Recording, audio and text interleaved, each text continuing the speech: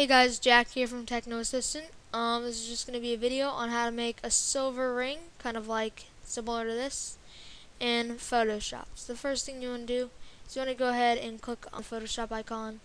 Then you want to click File, New, and then this one, actually we're going to go ahead and make it, we're going to go ahead and make it 400 by 400. Actually, go ahead and make that 500. Whoops. So 500. Okay. Then go ahead and click OK, and make sure that it's transparent, and then click OK. Okay, as you can see, this pops up, and what you want to do is you want to make sure you have the ellipse tool selected.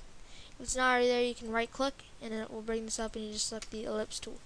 Now, first thing you want to do is you want to hold down Shift, and then click and drag, because it'll make it a perfect circle. Alright. Okay, and then, yeah, with that done, then click this. And if that's not there, make sure you have this selected. And then make sure the style is none. Then go to Layer, Layer Style, Gradient Overlay. And see that this didn't automatically come up. It should be the first one there. But I kind of changed it a little bit. And then you want to click Bevel and Emboss. Like that. Okay, and you can choose whether it goes up or down. But probably want it up. And then if you do like 10, as you can see, it comes out a little bit. But what I like to do actually is I don't like to select this bevel and emboss. And then what I like to do is I like to put another ring on top of this. Little trick I learned. So if you put it on top of this, it already looks like it's coming out. Kind of see, it looks like it's already coming out. And then if you make this one go in,